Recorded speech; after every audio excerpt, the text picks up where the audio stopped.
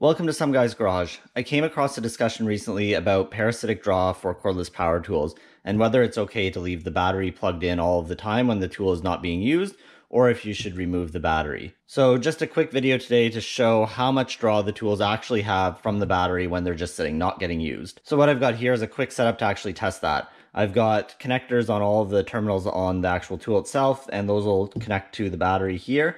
And I've put a multimeter in series with the positive connector for the tool, so we'll be able to measure the actual draw of the tool through that. I won't be able to measure while it's running just because these aren't really rated for high current, but we'll be able to see what the parasitic draw of the tool is when it's just sitting idle. So I'll just plug all of that in and then we can take a look at how much draw there actually is. Just need to be careful not to short anything out here, but we'll get those all connected. And we are connected now to this tool. This is the Atomic cordless drill. So fairly recent model, but also quite basic, and a brushless tool at that. So if we take a look at the meter here, we're reading in milliamps right now. I'm going to switch down to microamps and that'll give us a much closer reading. And you can see here we're reading about 2.5 microamps. So to put that in perspective, a microamp is 1/1,000,000th of an amp. At this draw of 2.5 microamps, this tool could actually run for close to 100 years on a 2 amp hour pack. So it's a pretty minuscule amount of power that it's actually drawing.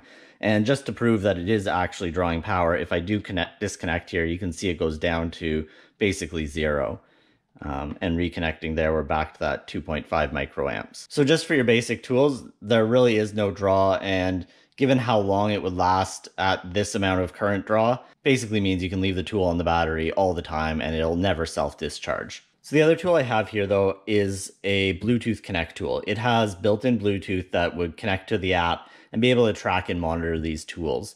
So let's take a look at just how much more energy this draws as opposed to the basic tool without any extra smarts or connectivity in them. So I'll just swap all those leads over now. Okay, we're swapped over. Just need to be really careful about making sure none of those are shorted, and we'll connect all of the stuff to the battery again as well here. So those and anything else. So taking a look at the meter now, we can see we're drawing right around 1,000 microamps, just about, or about 1 milliamp. That's 400 times more than this tool is drawing.